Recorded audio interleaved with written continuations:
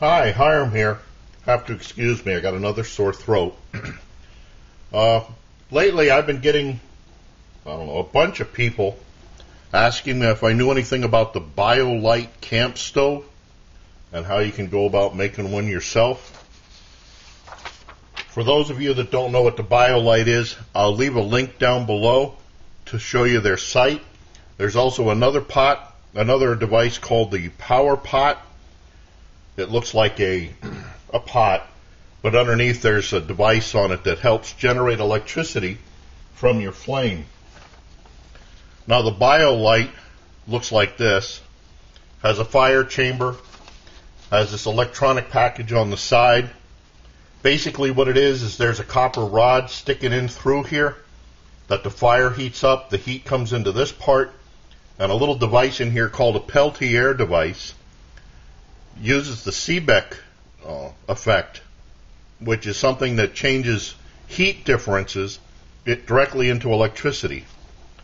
Now the Peltier device that I was talking about looks like this.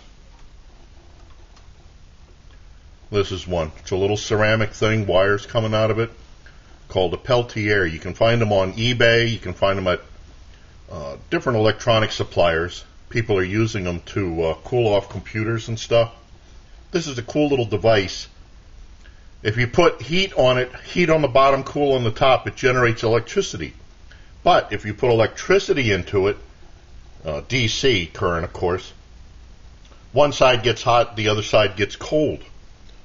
The thing where you see these a lot, and where I get mine from, is these little, sorry about the size, these little refrigerators, DC refrigerators. Any time I see this at Goodwill, I scarf them up. Now in this case, this one cost me $4.97. Usually you can get them real cheap because they don't come with the wires so that you can use them. But you get this for $4, you get all kinds of nice stuff in it. Take it apart, get a huge heat sink, the Peltier device, muffin fans, switches, controls, the whole bit for $5. Can't beat it with a stick. So what I'm going to show you here, just a quick little demo of the Seebeck effect in action. I'm going to use the Trangia. Let me light this. It's funny, these latest matches that I got, they're Strike Anywhere. They hardly have any striking material on the top, and most of them don't seem to work too good. Anyway, let me get that to a bloom. I'm going to use the simmer ring on it because I don't really need that much of a difference. Matter of fact, I can probably show you here. The Peltier device is working right now. Here you can see it on the meter. It's generating like 6 milliwatts just from the temperature of the light above on the cold tabletop. If I put my hand on it, see how it raises up the electricity? Now milliwatts aren't much help for anything, but you'll see in a minute here. Like I said, this works with the Seebeck effect. Make different temperatures on bottom and top, and that difference generates electricity. The bigger difference between the two temperatures, the more electricity you make. DC electricity. Okay, that's going. Let me put the simmer ring on because I don't need this much heat. Believe me, I probably could have done it with a candle. Well, I know I could have done it with a candle. Okay. So this is the heat sink. Heat sinks are nice because there's a whole lot of surface area here to gather up the heat. I'll just set this on top. Let it warm up. I have a pot here of ice water, right now sitting at 33 degrees. What I'll do is I'll just put this Peltier device on the top of this, but because it's got plastic wires on it, I'm going to use a little piece of carbon felt here to keep the wires off the surface so I don't melt them. Just put that there like that. Put the ice water on top. Hopefully that's making contact.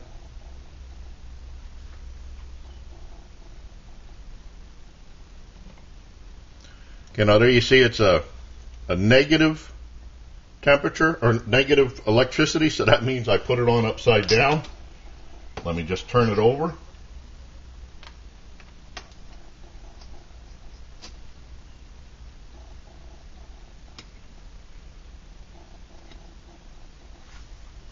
Okay, there we go. Now we got plus electricity. And you could see as this heats up the bottom, this voltage will go up. We're up to 0.5 volt. Now if I open this up, let me just take this out, open this up, or even just let it go full blast. Let's see what happens for a couple of minutes here. See how the voltage is going up, not the current, the voltage is going up. Now we got 1 volt.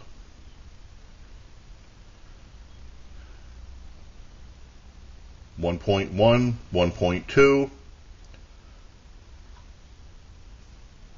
1.3. We're almost up to a battery.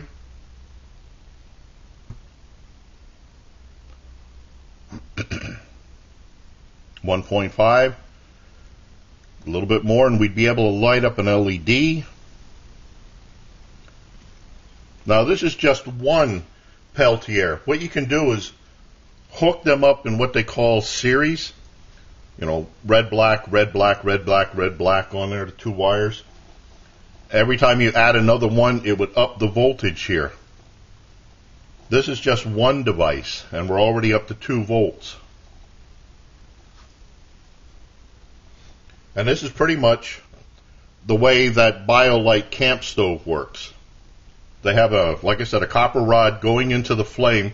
It pulls the heat out and puts it up against the Peltier device.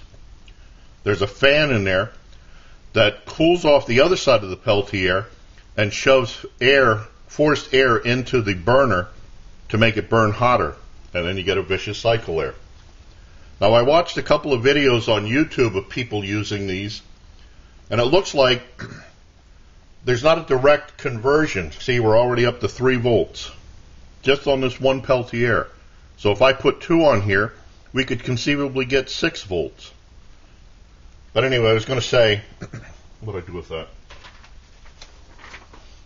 From what I saw in some other videos and read, there's a battery in here that you have to charge ahead of time for this to actually work. It has a USB port on it, so that you can put your telephone or smartphone or anything on there to charge it up. So there were some running this with an LED light hooked up to it and it didn't turn on right away. That's because they didn't pre-charge the battery. At least that's what I'm guessing. So before you leave home, you have to charge up the battery in here. Anyway, that's the Seebeck effect. That's S-E-E-B-E-C-K. Found by some scientist way back in the 1821.